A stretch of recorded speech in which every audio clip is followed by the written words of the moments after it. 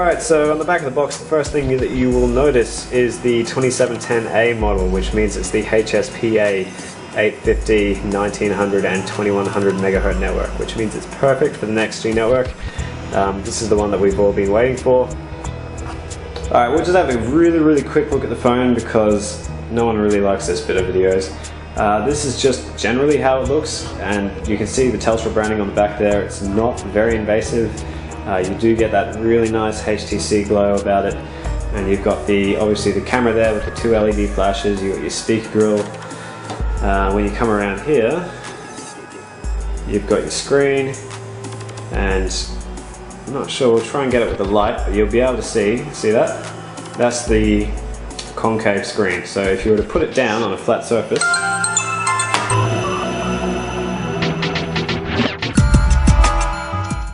sorry about that, my fiance was calling. So basically, you can see, if we got the light there, the concave screen, which means you don't actually scratch the screen when you put your phone down on a flat surface. And up here, you've got the HTC, the really nice grill there. It's really good to hear. And it's got a noise cancelling headphone. So it's actually got two microphone receivers, so you can hear really well. And Telstra actually has a high definition voice, and so making calls on this is just amazing. The clarity is incredible. You got the front facing camera there, which is almost hidden, and you've got a light sensor here which detects your automatic brightness to automatically set your brightness levels. We're going to half show you how to take the back off the phone because it's really kind of hard to do it when I'm filming. But basically, you've got this little button here, and you just press that, and whilst you press that, you just use your other hand to take the phone up a bit. The phone design is such that you can actually just take that straight off. And you can see the original concern with the Wi-Fi attenuation, which was basically all of these points here. You've got an internal SD slot, which is nice to see, because with Android, the last thing you want to do is constantly hot swap SD cards, especially because applications install on your SD card, and even native applications on your phone save data to the SD card. You've got your camera there with the dual LED flash, a nice big battery, and you've got the SIM card slot here. Nothing really all that interesting back here. Alright, so let's start the review. Basically, we've got the HTC Mozart and the HTC Sensation. Now, obviously the Sensation has a bigger screen and is generally a bigger phone. You can put one on top of the other, like that. And I mean, the size difference isn't massive, but it's still fairly significant. When you have a look at both the back sides of the phones, I mean, it's generally the design concept is the same, and the build quality, as always with HTC, is absolutely fantastic. So what we're going to do now is we're going to turn on the screens and compare the screen. And as you can see, immediately the screen quality is completely different. It is just so different on so many different levels. This QHD screen that we can see here is a step up in so many ways. The quality over here is just absolutely impressive. So we'll move the Mozart aside, and we're just going to focus on the HTC Sensation. Alright, so this is pretty much your home screen. I don't want to spend too much time on Sense 3.0 because there's not that much difference to Sense 2.0. There are subtle differences, but in terms of form and function, there's nothing really that major. You do have the pinch zoom, which is featured from Sense 2.0. It's very useful from getting one screen to another very fast. And one of the major differences here is that you can switch between your panes. You can actually displace them and move them around as you wish, based on personal preference.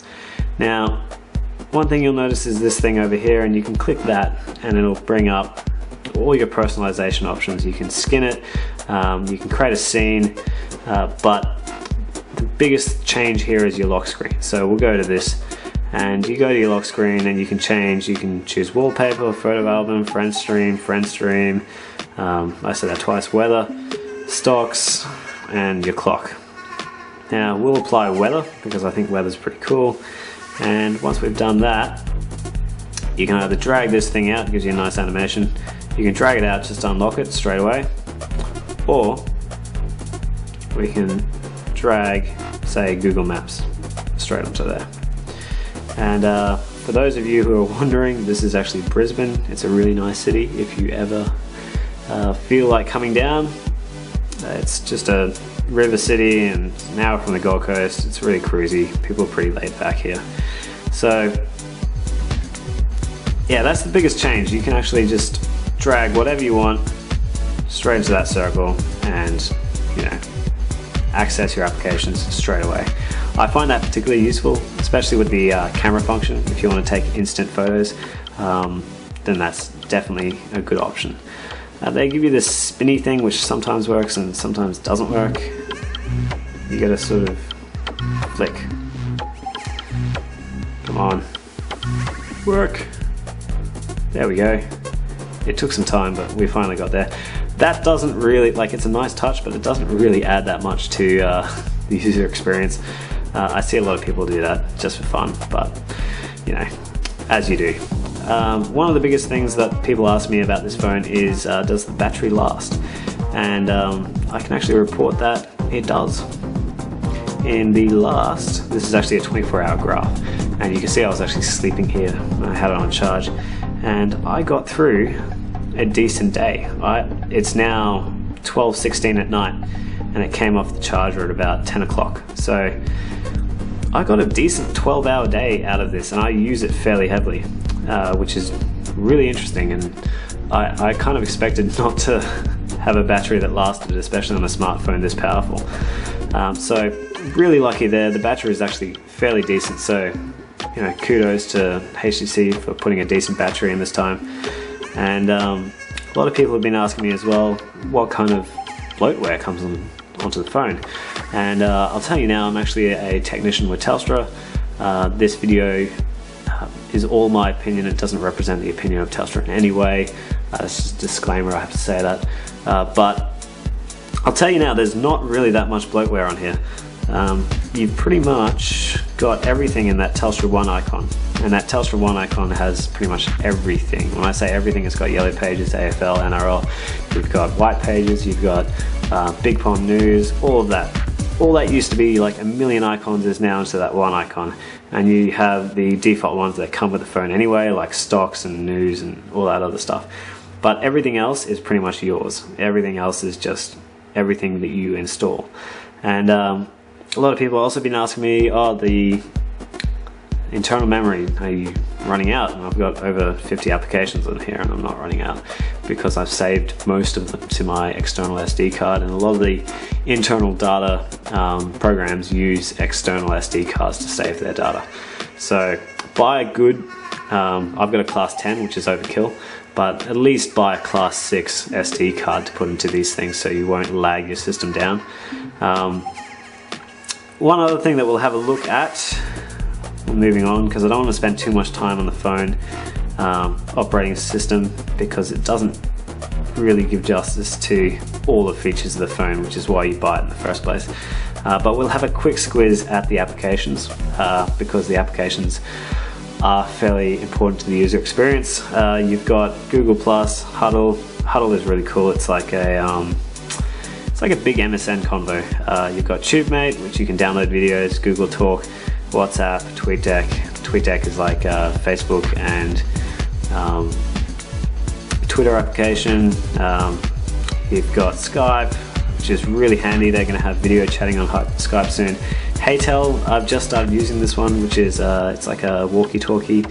And you've got Gallery as well. And I'll show you some of the photo quality, because the photos are fairly good. Some of the shots I've taken with the camera have been really, really nice. And that's my car, actually. So if you ever see that in the street, be sure to key it. Yeah, but the photo quality, as you can see, 8 megapixel camera, the sensor is just unreal, and it's a really, really good phone camera to use.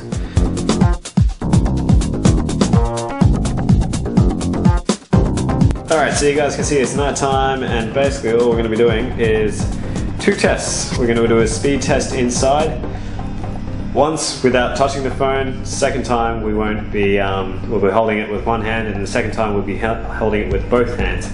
And ignore the speed because I've got about 3 people connected to the internet at the moment on my wireless, and obviously that's going to slow it down. Today's speed will be in kilobytes per second because I believe it's a more relevant method of measuring things, because you know how many seconds it takes to download an email. Like a 1 megabyte email would only take a few seconds. So all we're going to be doing here is a test. First test. So obviously I'm not touching the phone. Just going to see the Wi-Fi performance, which is not bad. I actually have my internet with TPG, and we've got about 3 to 4 people. Not sure if my fiance's on my laptop at the moment, but I'm probably sure she is. All streaming or doing YouTube or playing games or playing LOL or doing whatever. Alright, so we've gotten 1,258 kilobytes per second, which is really good.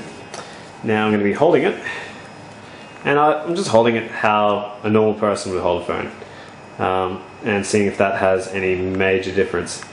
And immediately you can tell, yeah, maybe not. What we're testing for is Wi-Fi attenuation, so whether or not holding the phone interrupts your Wi-Fi signal and speed. And in one hand, holding it like a normal person would, no, I don't see any difference. I see 1,123 kilobytes a second.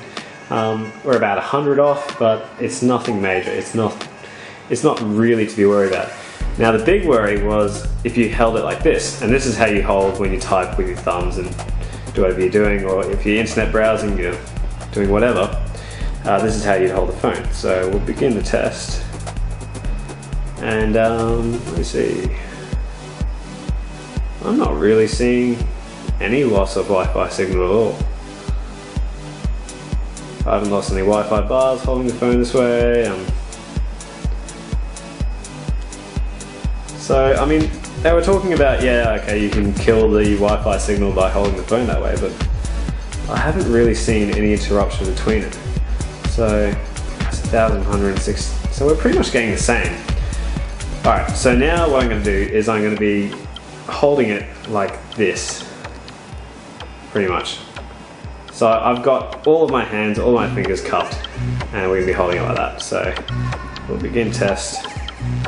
And I'm really kind of cupping it. I've got all my fingers on the back, all over the place, trying to find this Wi-Fi attenuation. And I'll tell you what, I just can't get it to happen. I can't get it to happen at all. So pretty much all of our results were within around 30 kilobytes of each other. No Wi-Fi issues, no matter how we held the phone. Yeah, I mean, I've seen so many reviews about it, and I've seen actual people cupping their phone on the YouTube videos, and they lose Wi-Fi signal, but I can't seem to be able to replicate it, so I don't know what's going on there, but if you're worried, it's not an issue for me. So now we're going to go outside and just test the Telstra NextG network, and I'm outside in Brisbane, about 1 kilometre from the CBD, or about 2 to 3 kilometres from the CBD in New Farm, and all we're going to be doing is just testing how fast it is, in case you are wondering how fast it is in Brisbane. So let's go outside. Alright, so we are currently outside and we're just testing the NextG speeds that we can get, and actually right next to a road. And wow, we're seeing some crazy speed right here. This is on the Telstra NextG network. We're in Brisbane. We are probably about 3 or 4 kilometres out from the CBD, and that is fairly impressive. 628 kilobytes a second, which is that is incredible, just ridiculous. So